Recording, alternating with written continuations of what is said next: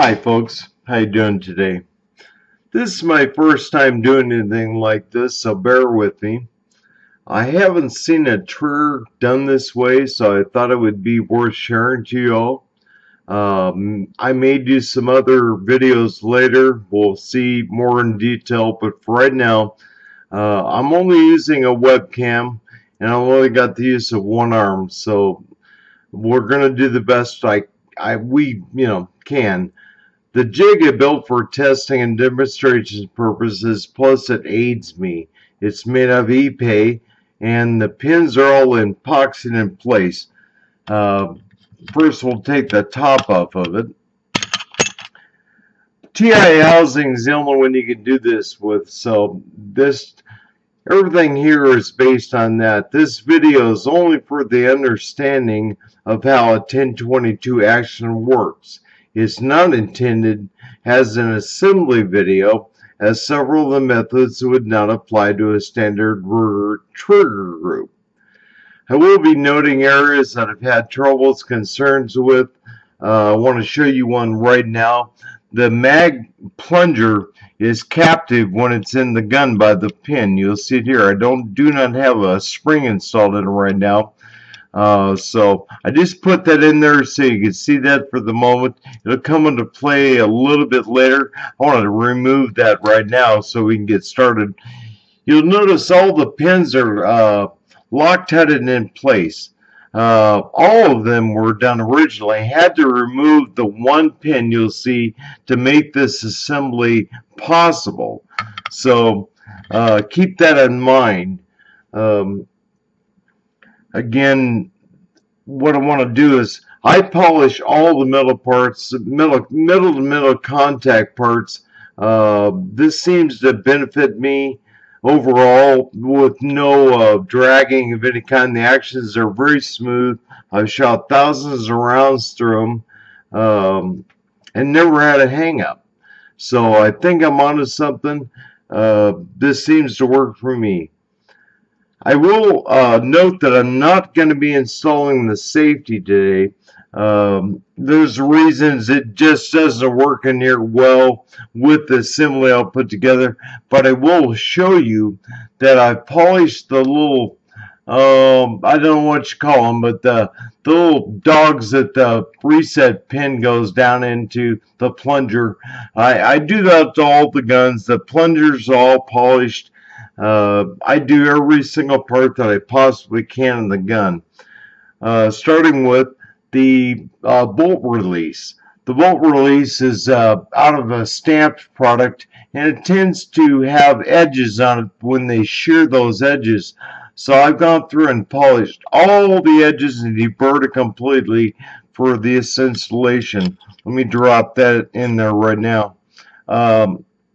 On the same note as before, talking about having only one hand, I'm going to have to take that back off the jig real quick to drop the magazine, plunger, and spring in place. And I will set it back on there. Let me get this. I'll try to drop it back on.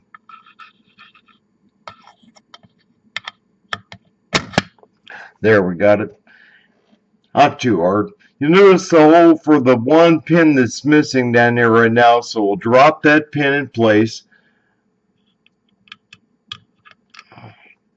Then we can go ahead and install. This is just a standard Ruger magazine release, plunger release arm. I'll drop it on the pin. You notice it doesn't catch right now, but if you take and just bump the pin, it catches it, and then you're all set to go.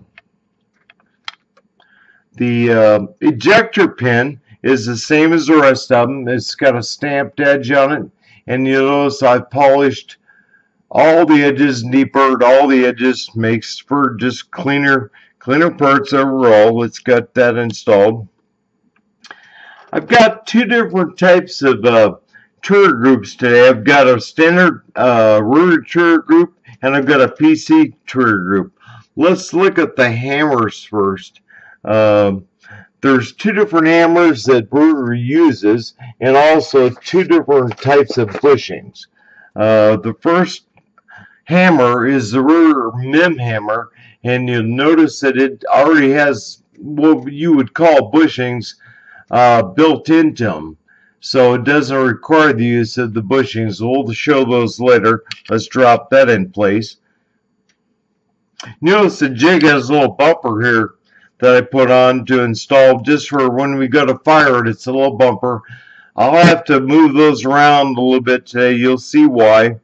But we can go ahead and do that now, as a matter of fact. But let me drop the trigger in.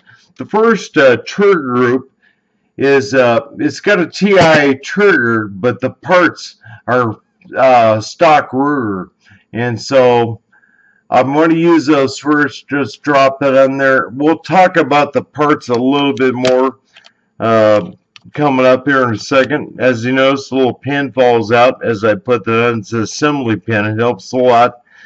You see now that the trigger and everything is loose in the housing.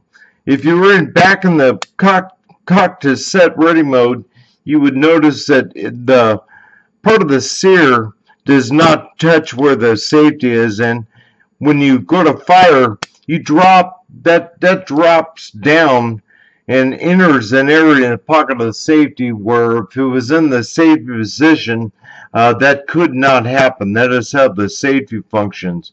And then you see the movement here. What I wanted to show you with the stock set is this large contact area. I don't think it's a concern, but I'll show you this with the other trigger. It may or may not have major contact area. I don't think that it's a problem, but again, we'll work around it. Let me drop the other kit in there now.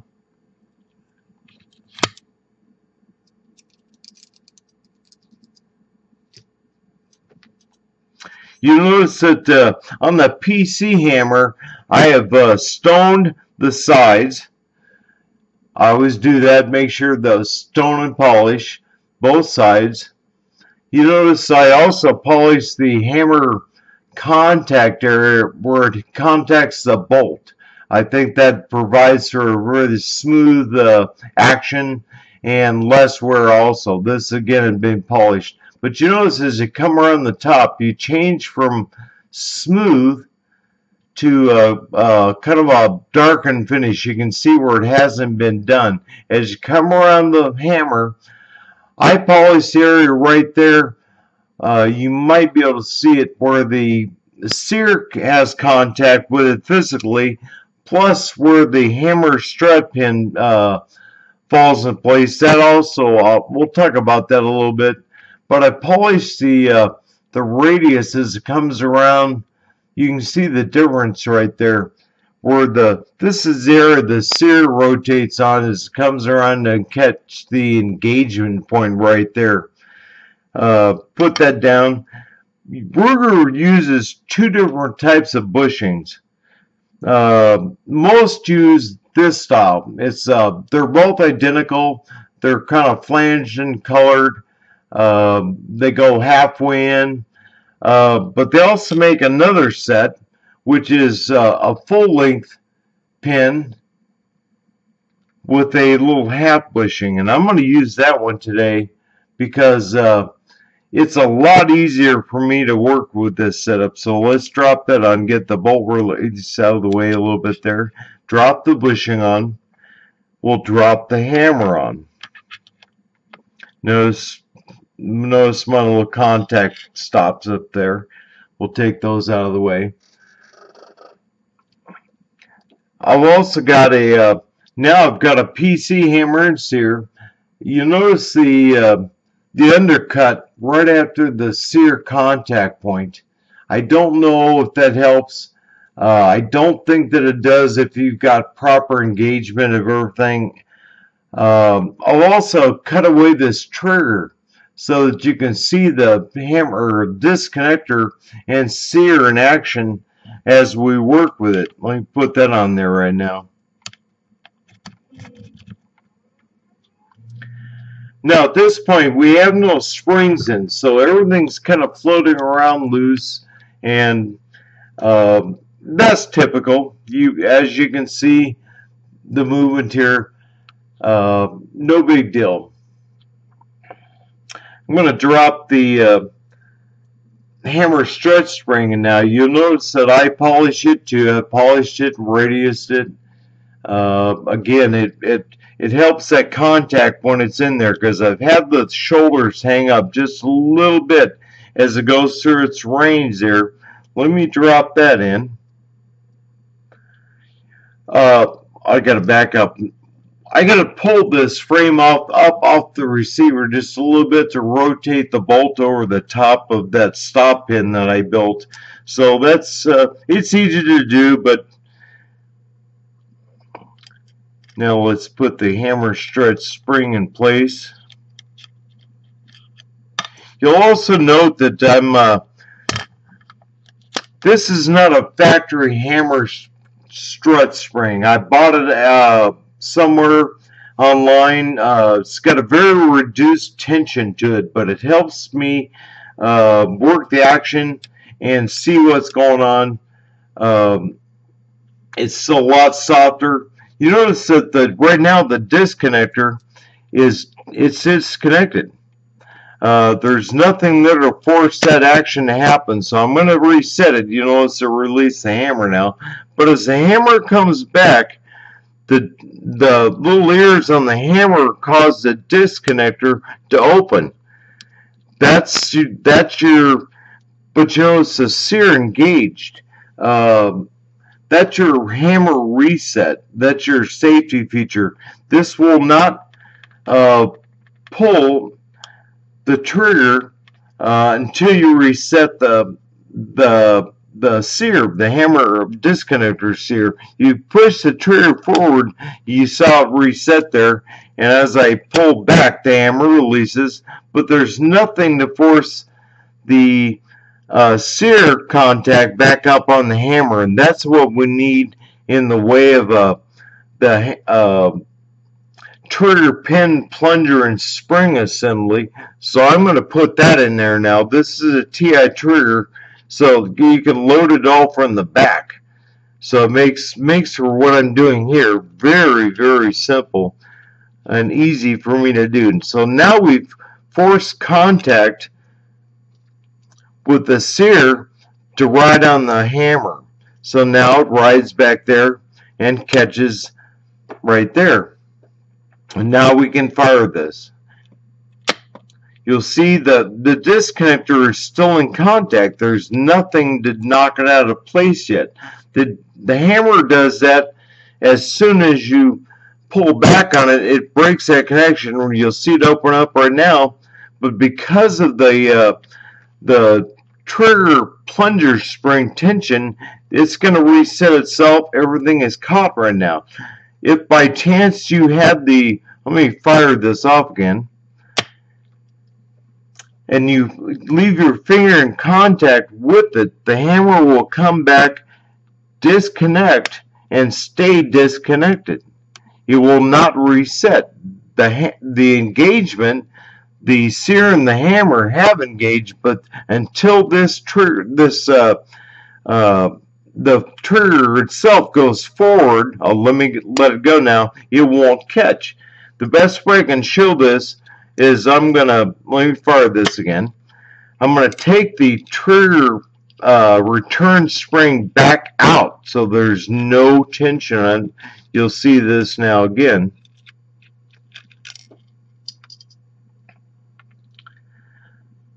Cock the hammer back, it reset, but the hammer is disconnected and it stayed disconnected. But the hammer reset. It always resets. It's under tension from the hammer stretch spring and also the little disconnector spring in here. But it did catch. You cannot move that hammer forward right now until the trigger moves forward. I know a spring in there, so I'm going to push it forward. It rolls forward and catches it. Now that can be fired once again. Hammer comes back. Disconnector disconnects. If the trigger is in the rear, you can't pull the hammer reset again. You notice that the hammer reset, but the disconnector did not. Let me push it forward. Actually, I can put the spring back at this point and show you a few other things. It's a small little, sorry about that. It's a very small little set screw, so you got to be really careful with it. Again, with one hand, this is kind of a tough operation. Oops, you can't put it in when the hammer stretch spring is cocked. It's got to be all the way forward. So I've got to reset the hammer, or reset the disconnector, drop the hammer. Once the hammer spring and strut is out of the way, I can reinstall this little pin. You saw it already pushed on the plunger. It's headed out that way. So now everything is back to normal operation. Pull the hammer back at the sear is riding on the hammer. The hammer action comes back, catches, no problem. Can be fired immediately again because the trigger was pushed forward by the trigger return spring. But if I hold that spring there, you'll see again, it did not reset. I'm going to hold on to it. As soon as I let go of my finger, it starts to reset again. This is why we won't go into much detail about it now. Maybe another date or time, but how I polish these different areas and makes that the trigger return spring definitely is one of the most impactful things to your trigger pull overall. I found that the hammer strut spring, while it does impact it, is not as much as the trigger return spring here. So that's a lot of your trigger pull weight. The other fineness, the difference between a ruler cut and a good cut, is actually up here in the sear engagement area, which shortens it up and reduces the pull. But overall, it's a combination of all these things that make a Ruger 1022 trigger work. I hope I've covered everything here today. I want to back up one point because I was talking about the polish right here around the bolt or the mag plunger, because it rubs on the bolt release as it goes in and out. I found it to drag there quite often, and that's why I polish that, because it reduces. Again, if I can eliminate all metal to metal contact or reduce the friction, you're going to have a better action. Folks, I hope I've covered everything today. I hope I've done a good job for you, and we will see you another day. Thank you.